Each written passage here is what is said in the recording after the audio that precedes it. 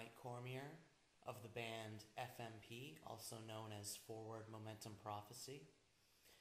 We're a death metal band out of Central Maine. I've landed at a gig with another band, and I just wanted to go over with you the simple beats and techniques that I use to get into the band. This band is called the Zach Daniels Band, out of Topsom, Maine. Mostly play Lewis and Auburn area. And they mostly play classic rock, and so I've had to adjust my playing and do different techniques than normal in order to get the gig. And so I'm going to go over just four simple beats, well, three simple beats and one semi-simple beat that I've learned and that were useful during the audition, and simple techniques that helped me, play the style correctly and get the gig. Alright, so this first beat is basically the simplest beat in rock. It is the bass drum on the 1 and the 3, so the downbeats, a snare on the 2 and the 4, and you play eighth notes on the hi-hat, so 1 and 2 and 3 and 4 and you basically, it's the most common beat, and you should play it a lot so you can change up your dynamics on it and change up the way you play it. I'm going to loop it for about a minute for you.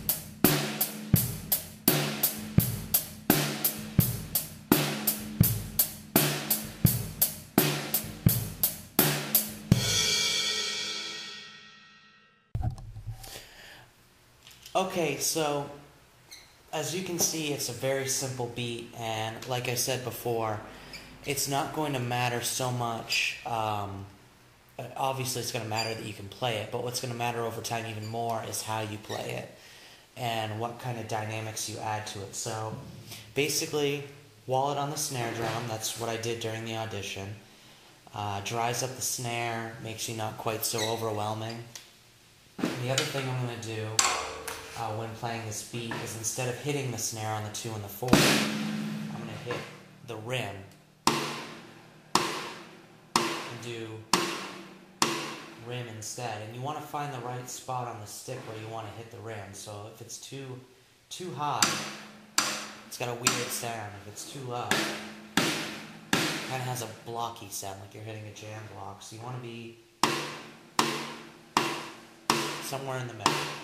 Okay? Let's try that again for about 1 minute.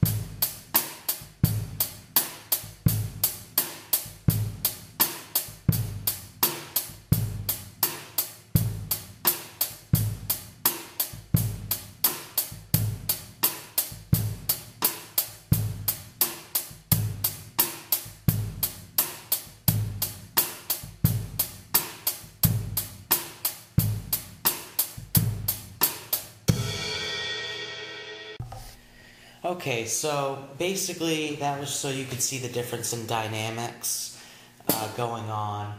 Obviously, when you're hitting the rim of the snare, you're just kind of going. It's a lot less loud than.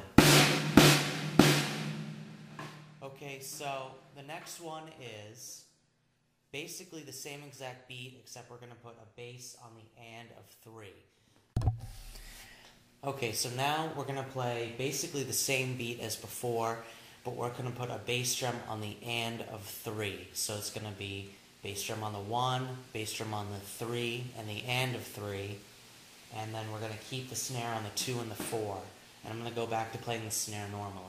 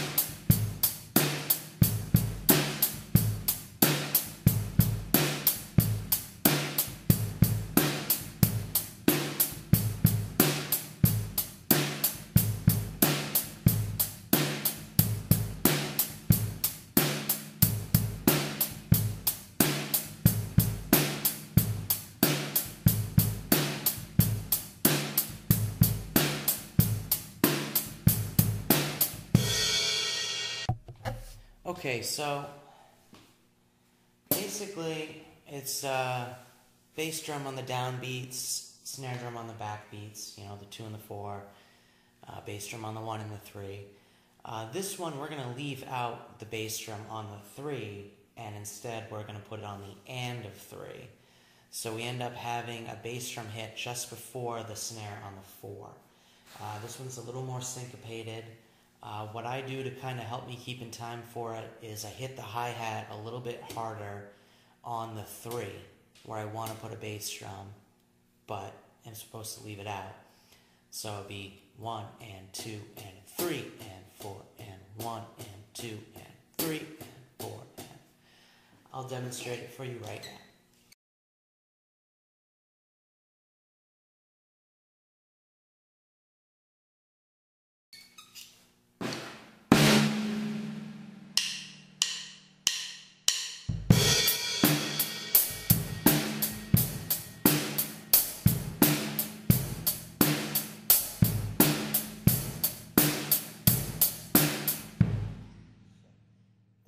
It up. Let's try it again.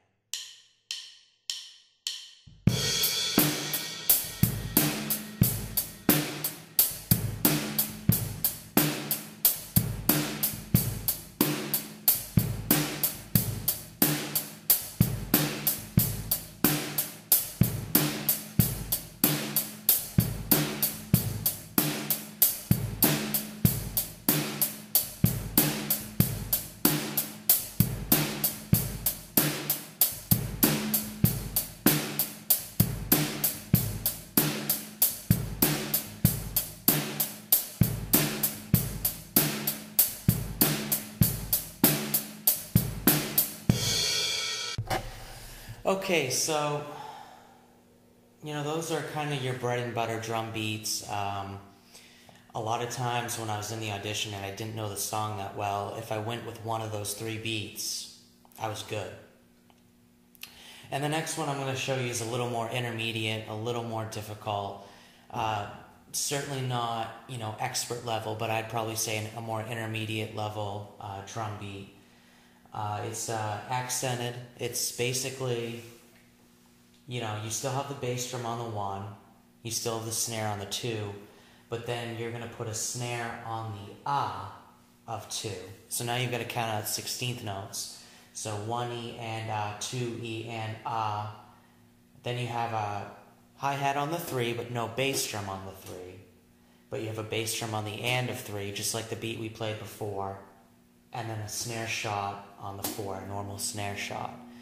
So basically it's almost identical to the beat we just played, except that we're putting a snare just before beat 3.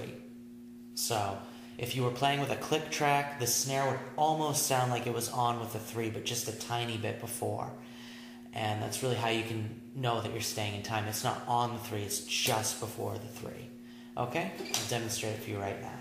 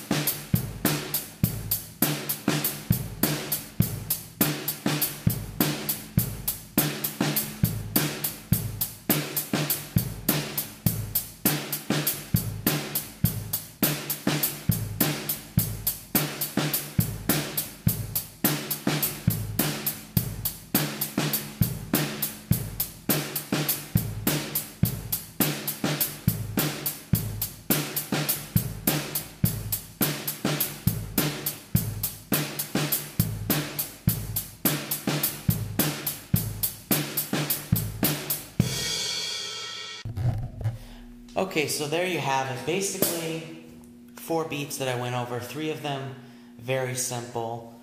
The third one will have some difficulty with some beginners, but it's definitely a good idea to go through it slowly and learn it and build up your speed with it. Work with it with a click track. Normally I do practice with a click track, but as you can see, I'm on my acoustic kit right now, and I kind of play loud to the point where I can't hear my click while I'm playing my acoustic, so I end up getting lost. Definitely a good idea, though, to get an electronic drum kit with a click track built in, and work with it every single day. I'd say at least 20 minutes. And if you're going to work on drums for only 20 minutes, let's say you got 20 minutes of spare time before work, I would suggest working on one beat or one solo or one fill concept the entire time. Don't keep moving around and skipping ahead and going back and forth. Just really focus on one thing and try to master it and get better at it in that 20 minutes. So a lot of looping is a good thing. Okay, so I guess I'm going to end my lesson with a drum solo, and thank you for watching.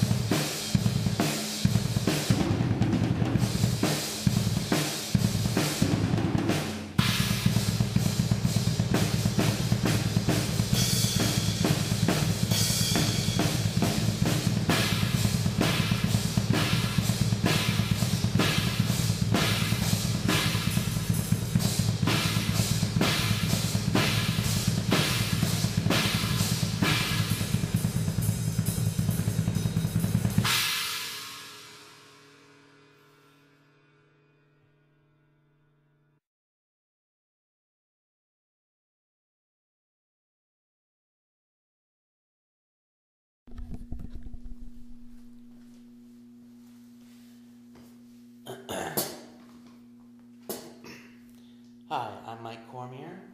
This is the beat of the day. It's going to be very similar to the beat that I went over in my last lesson, where we had a bass drum on the and of 3. So it was a bass drum on the 1, the and of 3, but no bass drum on the 3, and snare on the 2 and the 4. In this beat, it's bass drum on the 1, the and of 3, but also the and of 2, and a snare on the 2 and the 4 as usual. So usual backbeat, but the bass drum pattern's a little different. I'll demonstrate it for you now.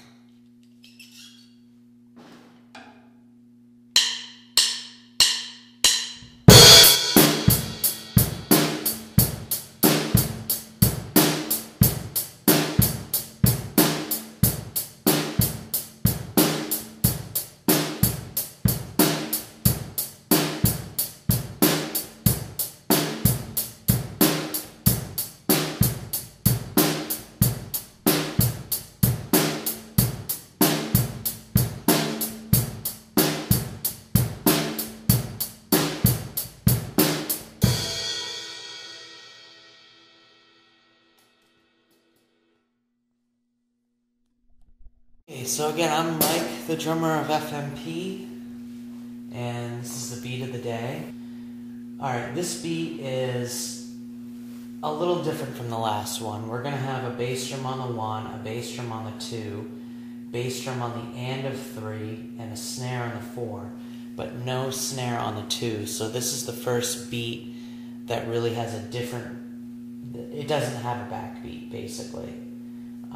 It's a very odd beat. Well, it is 4/4, but it is strange in that you don't have a snare on the 2 or anywhere near the 2.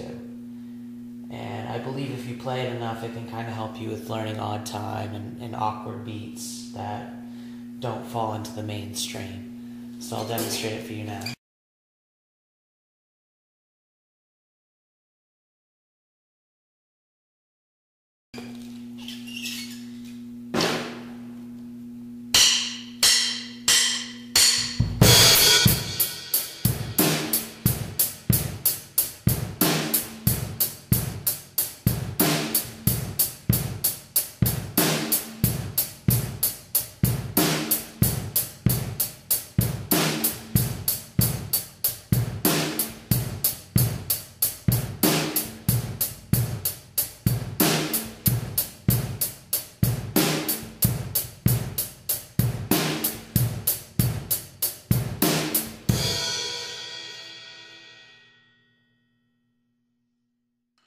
I'm Mike Cormier, and this is the beat of the day.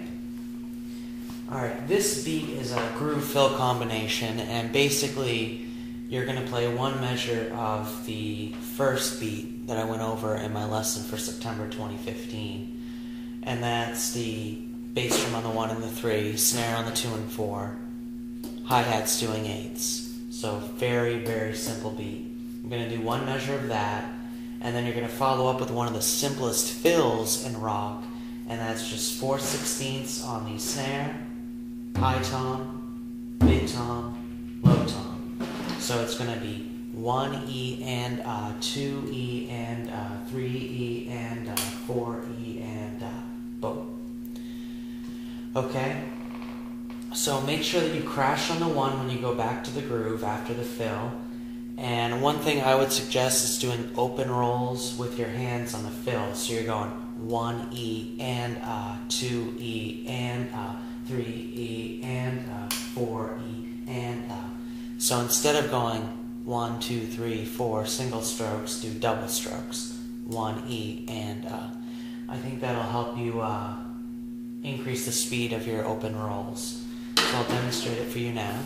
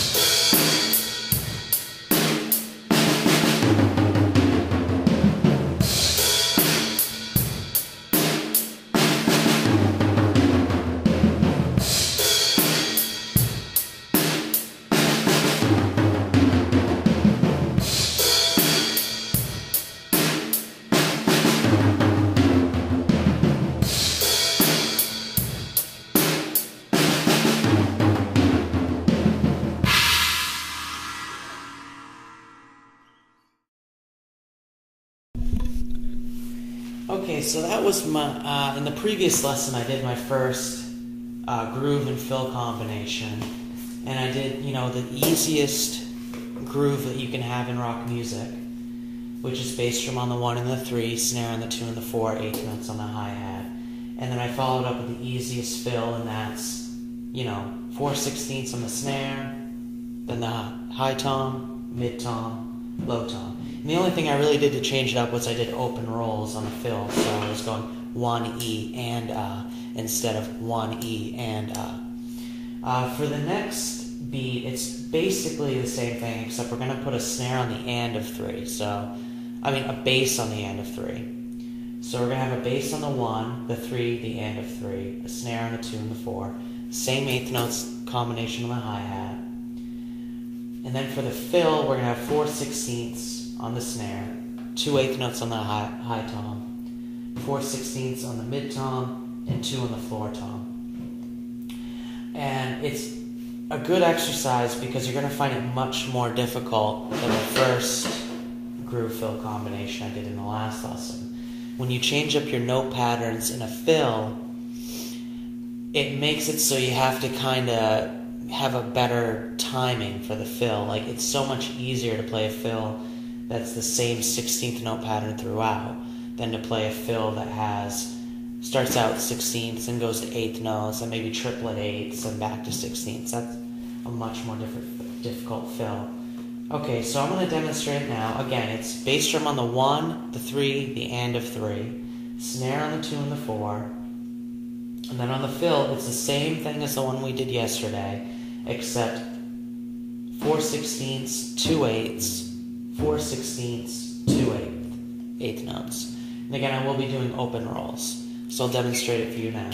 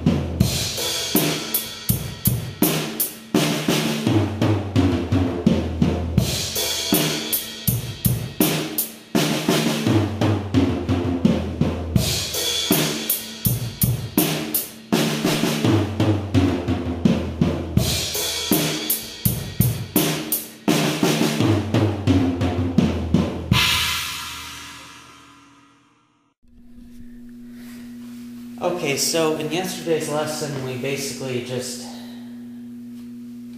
incorporated an extra bass drum note in the groove, and instead of playing straight 16ths throughout the fill, we did 4/16, then 2 8ths, 4/16, then 2 8ths. This fill, we're going to reverse it, so it's going to be 2 8th notes on the snare, 4/16 notes on the high tom, 2 8th notes in the mid tom, 4/16 notes in the floor tom. And the beat is going to be the third beat that I taught you on the lesson for September 2015, and that's a bass drum on the 1, snare on the 2, no bass drum on the 3, but on the and of 3, and then snare on the 4. Okay? So I'll demonstrate it for you right now.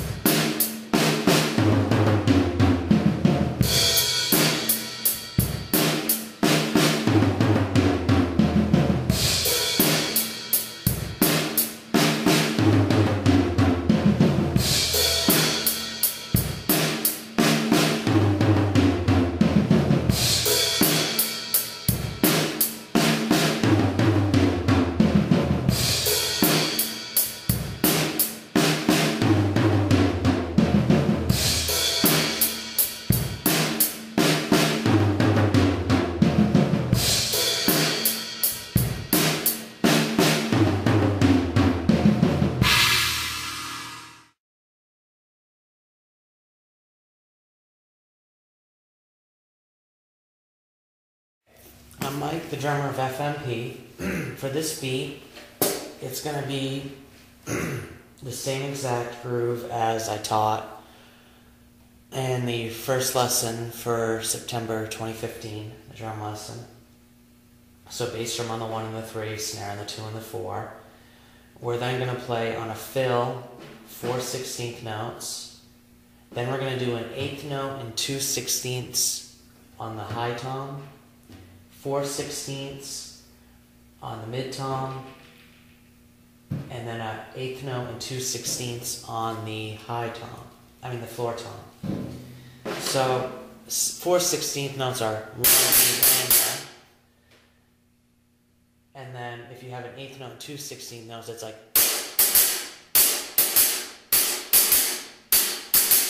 So it'll go 1, 2, kind of like that. The fill would sound like that rhythm. Alright, so I'll demonstrate it for you right now.